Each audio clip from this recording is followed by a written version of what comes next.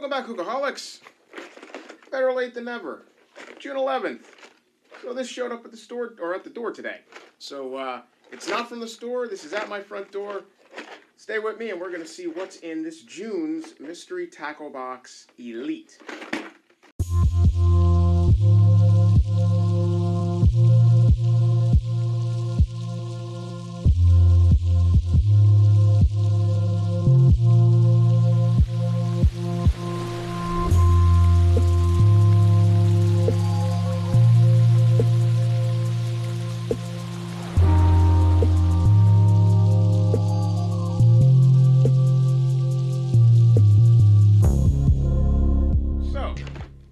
Mystery Tackle Box showed up at my front step today.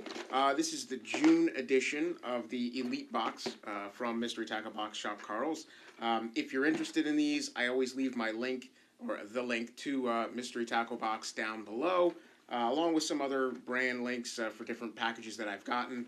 Not all are great. It's always a buyer beware thing. But so far, in all of my package deals, all my subscription boxes, I have to say, Mystery Tackle Box at least has been stable, has been honest, and has never let me down. They show up relatively on time. Mail delivery issues aside, they ship out relatively at the right time, and they've never ceased to honor whatever happens. So if there was a bait missing, I've contacted Mystery Tackle Box support and promptly had that missing bait sent to me. So, and this has been an occurrence once or twice in the past, where the box was damaged and something was missing, or they forgot to put it in and something was missing, and they replaced the bait. No hassle, no mess, no fuss. It was really, really honorable that they did that. So that their customer service quality is bar none.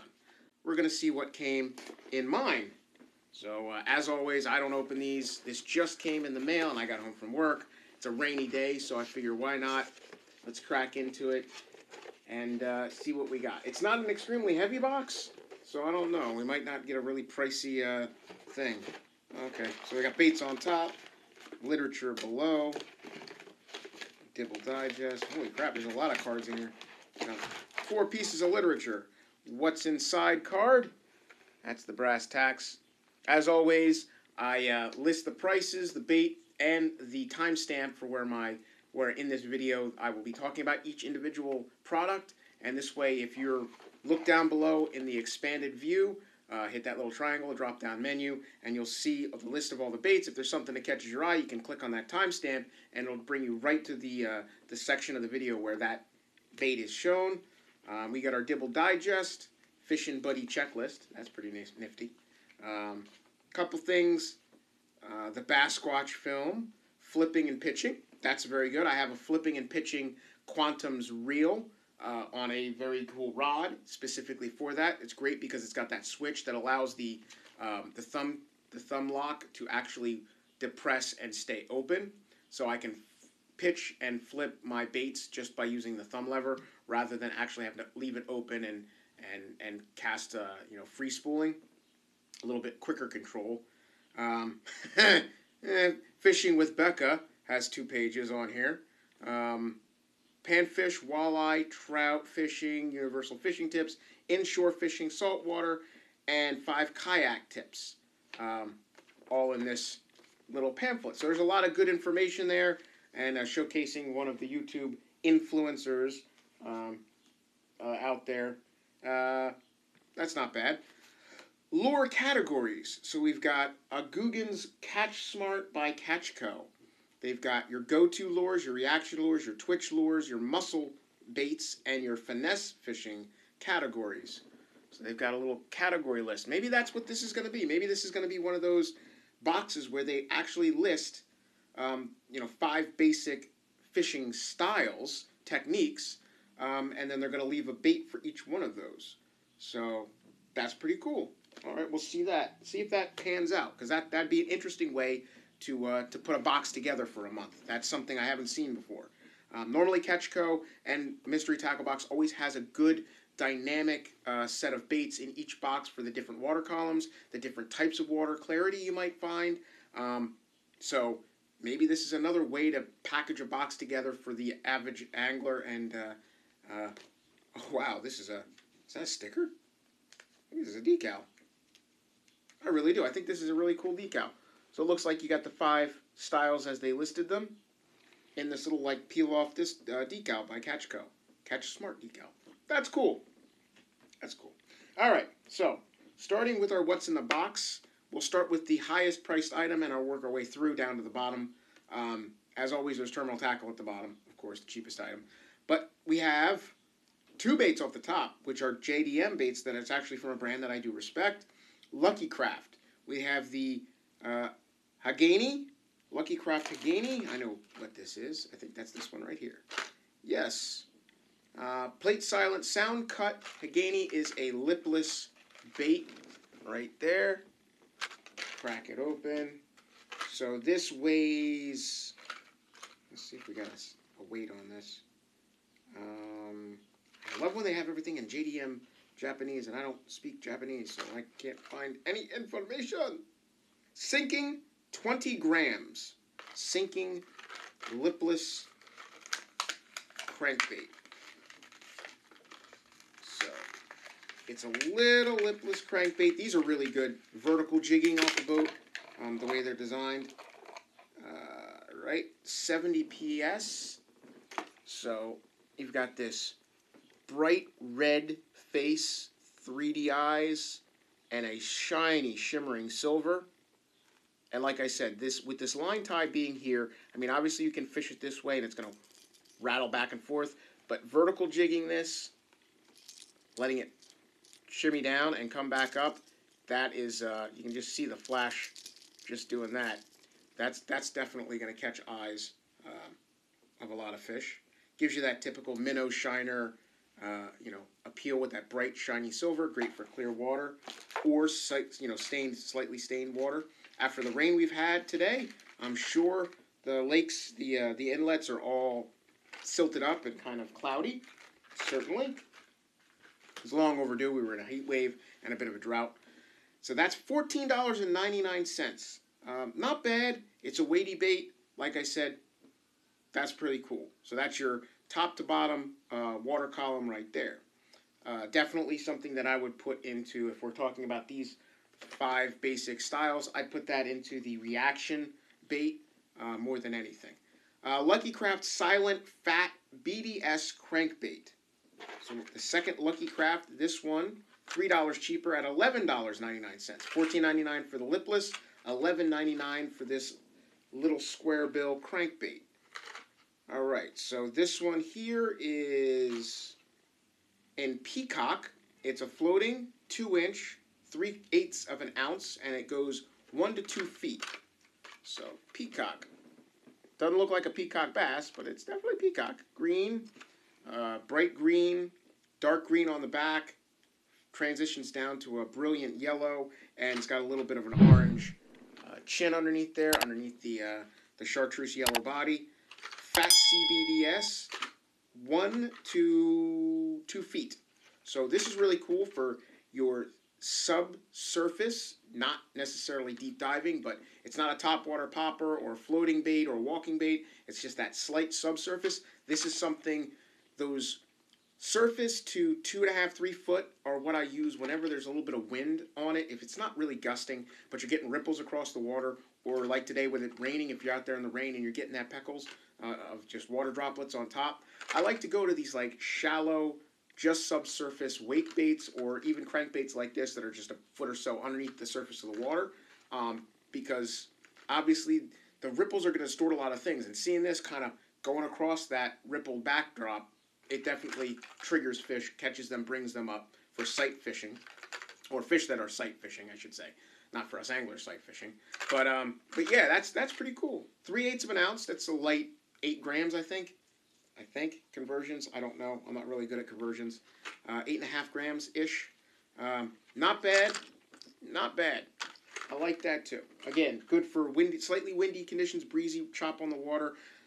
Fishing this, especially if it's been hot, it's rained, and they've started to go back, especially post-spawn, when they're backing off down into deeper water, out of the shallows. They don't need to be up sunning all the time. Their fry's already gone. So this is something to go to. I like that. I like that this time of year.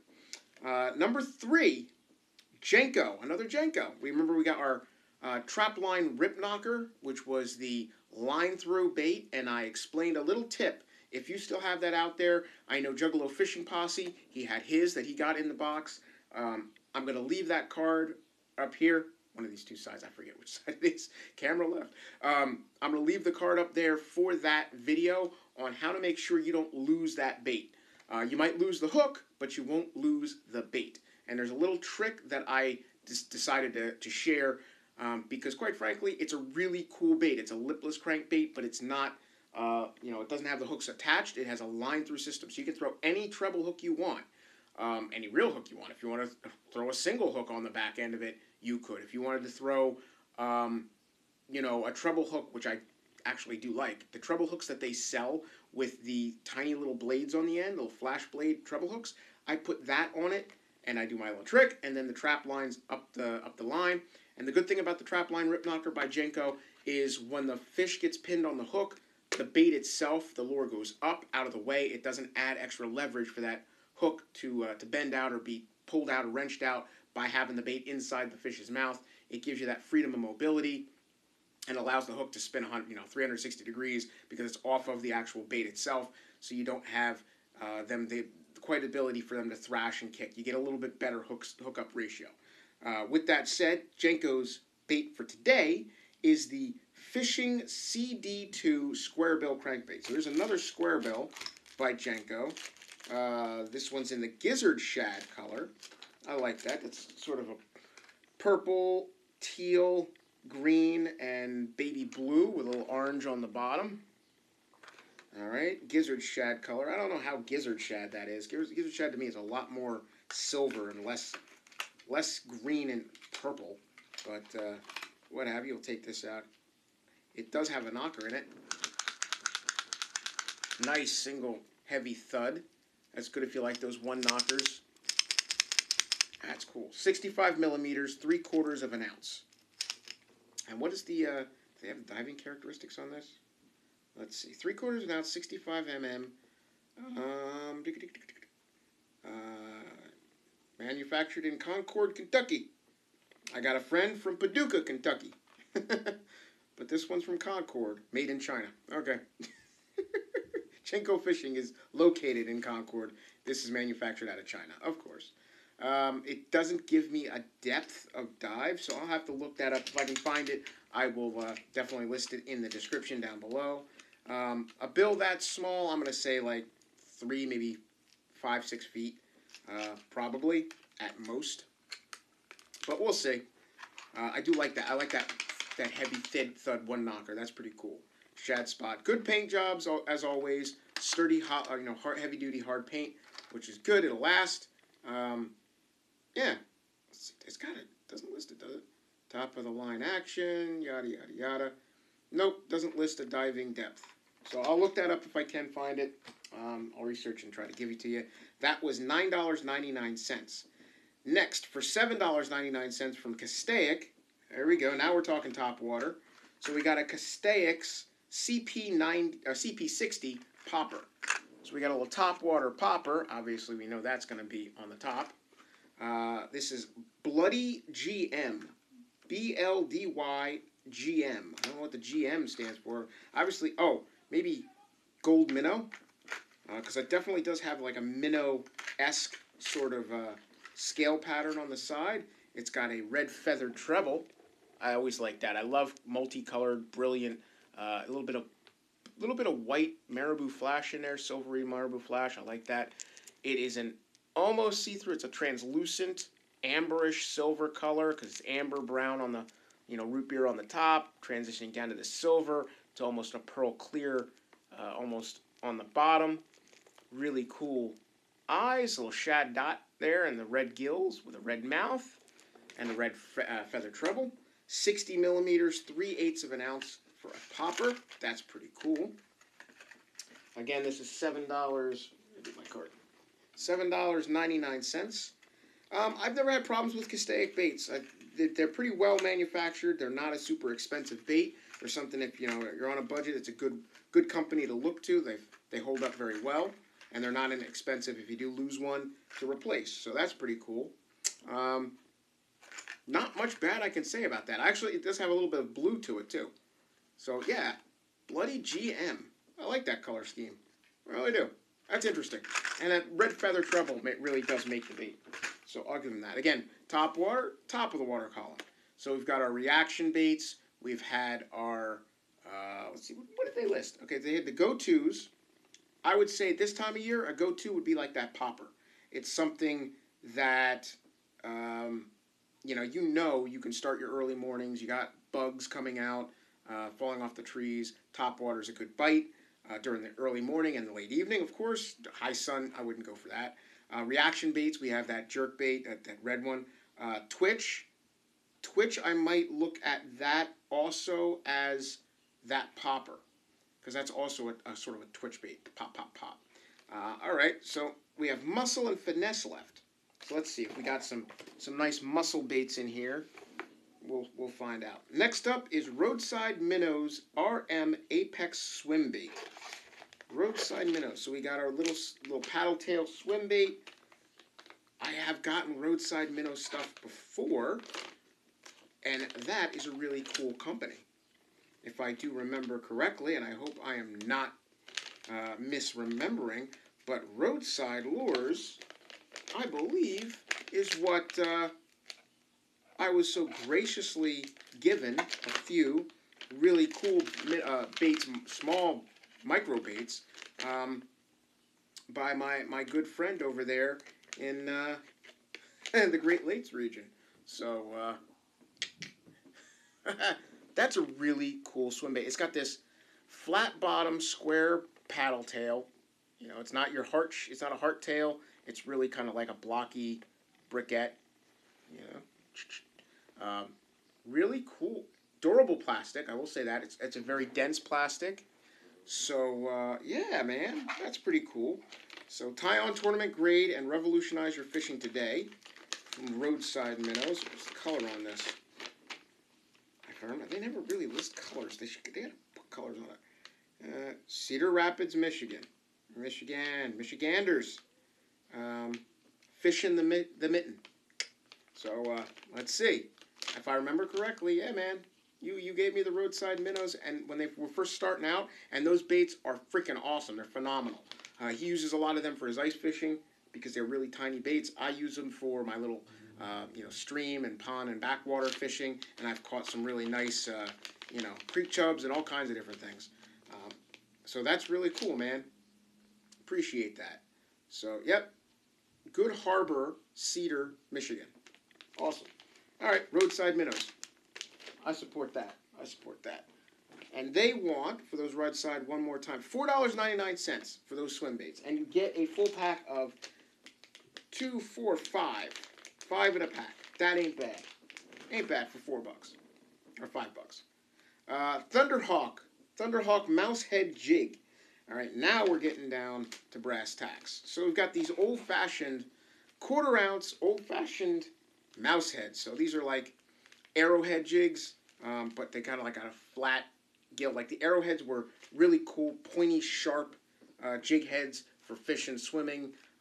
These do the same thing, but they combine that nice razor-sharp cutting through the water with a flat bottom for kind of like, bottom fishing, bouncing, etc.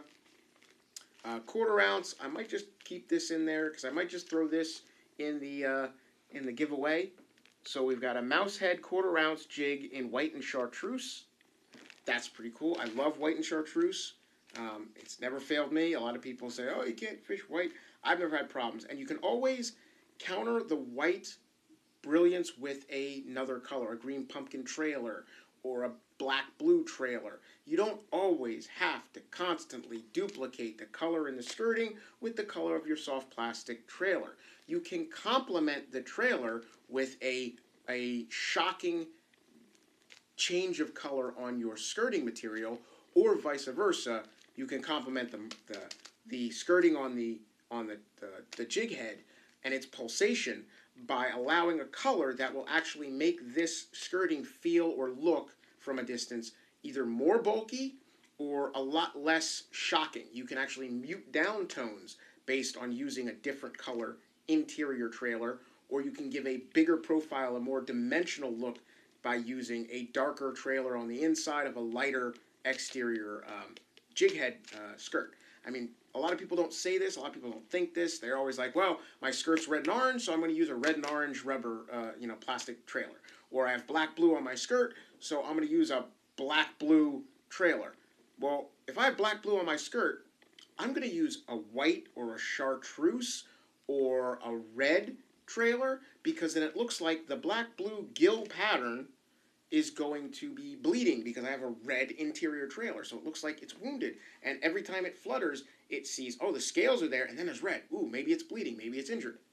I think beyond and outside of the box, no pun intended, when I connect my trailers to my jig head specifically, like, again, going back to Fish in the Mitten, I sent him up the jackhammer in that very, hard to get and also so wanted fire crawl pattern that I just happened to be lucky enough to come across a handful. I gave him one, and I gave him one of the trailers, a red and white, well, white with a red tail grub that I've always put on my red jigs, because that red tail still emulates the red in the pattern of the skirting, but that white adds dimension and flair, and it lets the red skirting material flutter against a backdrop that gives you, it looks like it's more moving, like, in the water. I don't know, it's hard to explain, but that's just my take on it.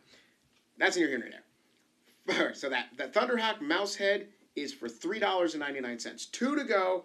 We'll get this done because I'm already, I think, pretty late. And I don't really want to keep droning on. Next to last, we have the Smartbaits Fiona Finesse Worm. So here's that finesse. So finally, worms. Now this is something I haven't gotten. So we've got Smartbaits color-changing plastic.